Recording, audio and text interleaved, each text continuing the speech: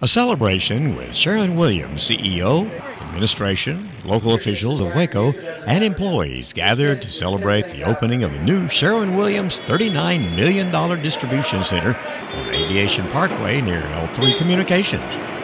The center moved from its original place on Central Texas Parkway, and they've been since 1990. The workload and the employees outgrew the facility. Therefore, in 2015, Sherwin-Williams decided to build a new facility that is 615,000 square feet, which equals 10 football fields, and was built in only 166 days.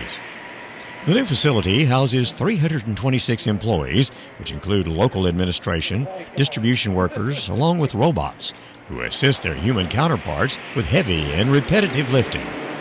Employment could rise with enough room to expand the current facility. Couldn't be more proud of Sherwin-Williams and the Waco community. This is a terrific opportunity, I think, for us to express our gratitude for the long history that we've shared with the community. We're proud of the history and relationship that we've had with Waco, but we're more excited about the future as we move forward. And I think it goes without saying that this proud partnership has included some major investments by all of us. And we're excited and believe that this investment will help spur an economic development here in Waco and continue the good work that you're doing here, and we're excited to be a part of that. Sherwin-Williams Company is a global leader in the manufacture, development, distribution, and sale of paints, coatings, and related products to professional, industrial, commercial, and retail customers.